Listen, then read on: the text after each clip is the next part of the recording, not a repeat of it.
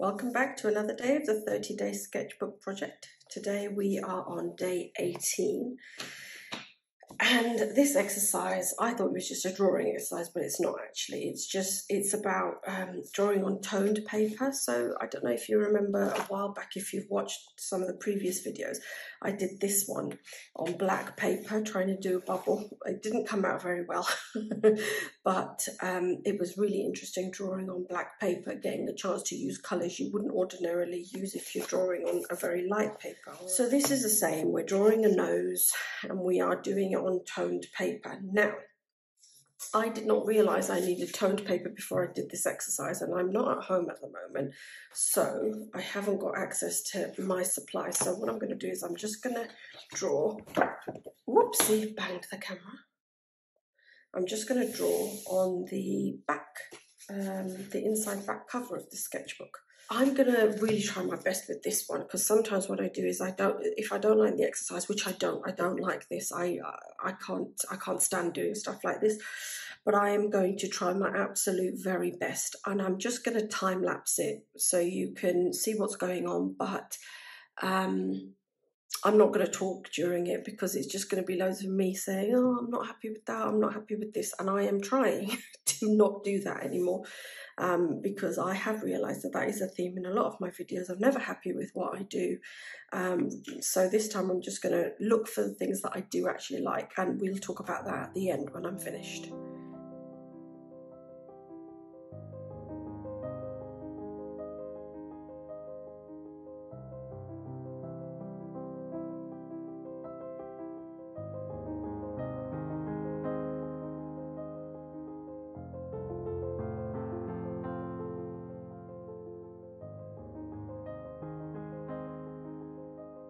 Okay, so that's finished, but as per usual, I'm not exactly happy with, overall, it's okay, I think it's all right, but this blending here, I don't like. I just find it's too one colour. Not one colour, it goes from brown to blue and white very quickly. I mean, it's the same in her book in a way, but look, I don't know if I can get a bit closer, you can see that, you know, there's browns in here and blue there. It's not a line. Mine is more of a line. So maybe if I can blend it in a bit more, you know, don't know. I don't really, if I'm honest, actually like this idea of using the blue. She did that with the bubbles as well.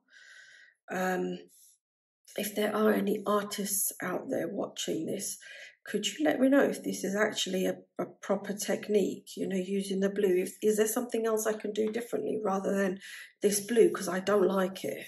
Or is that just what you do? But just have a bit more skill when blending it in, if you know what I mean, you know? Anyway, I've tried to blend that a bit more. Okay, so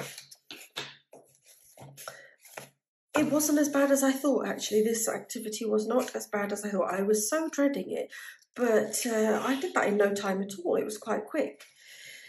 So obviously, as with all her exercises, there are further prompts that you can do. So she tells you some other things to do, and then she shows you what she did in her sketchbook to give you more ideas, which is, you know, really nice. And I think at another point, once I'm through with this, with the whole project, I will go back to, particularly, you know, like this was one of the very early sketches, and I think that was the one where I did one of the early exercises is the one where I did the trees, and then she had some really good activities that you could do after, like trying with a bird, so a super quick bird, a medium quick bird, and then a long bird, you know, taking, by super quick I mean this is 30 seconds, that was 3 minutes, and this is 27 minutes, you know.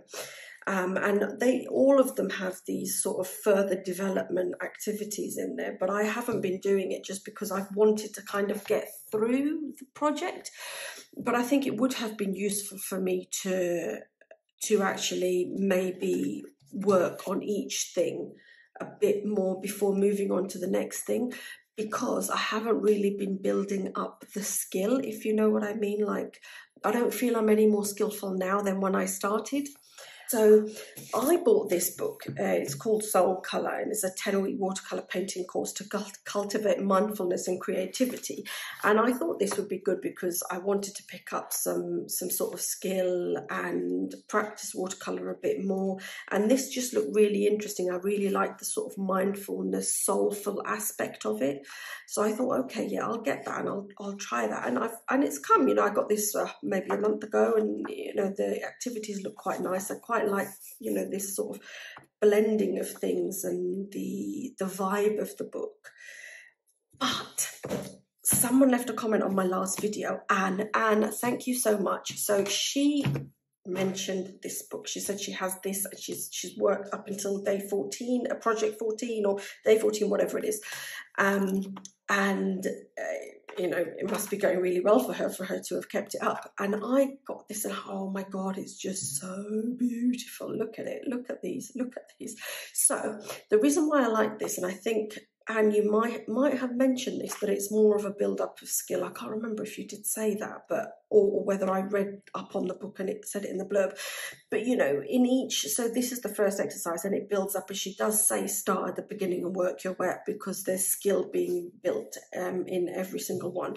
And she tells you, you know, the skill that you're acquiring in this one is how to break down your subject into basic shapes. You know, so you've got your 2 circles here, for example, when you're looking at the overall aspect of the daisy. And then this one is how to make your subject look hairy. Now, I'm not sure that I actually quite agree that this looks hairy, but nevertheless, the point is that you are building skill on each one, how to paint a smooth gradient and stuff like that.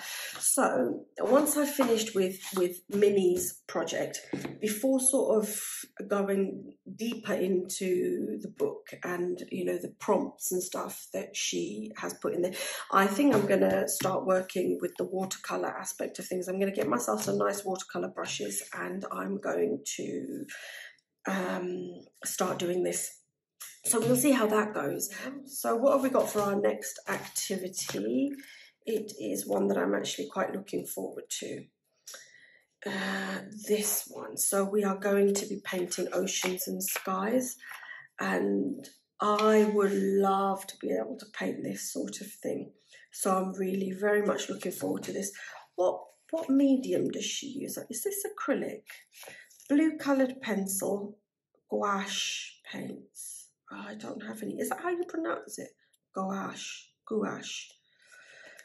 I don't have those. Maybe I'll buy some. If I don't buy them, then I might try this in watery acrylic instead, because I still have all my acrylic paints.